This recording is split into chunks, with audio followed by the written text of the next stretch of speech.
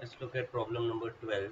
So in this we have two traders. One of them is given 100 left shoes, the other is 100 right shoes, and they both have perfect complements as their utility function as preferences. So we have to find the efficient allocation.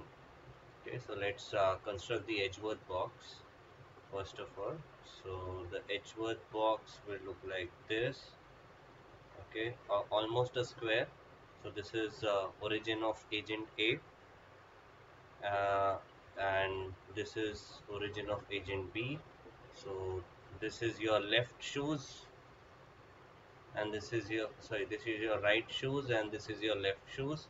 So this length is 100 because the total endowment is 100, and this length is 99 because the total endowment is 99.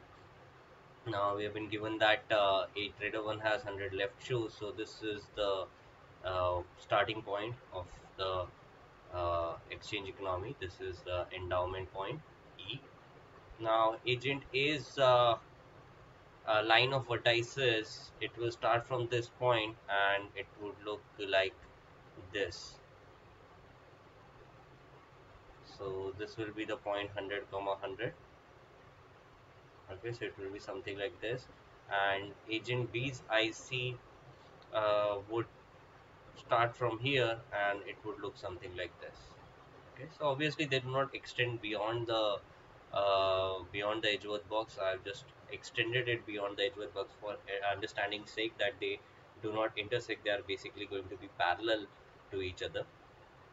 Now given any budget line from here, so the idea is that both the individuals have the same budget line, so start from any budget line like this. Okay, so given this budget line, agent A will always pick, agent B will always pick this point, and agent A will always pick this point. So they are always going to pick different points. So there will be no equilibrium allocation in this situation. That is not to say that there won't be any trade. Trade will happen because this in trade in this general direction is Pareto improvement,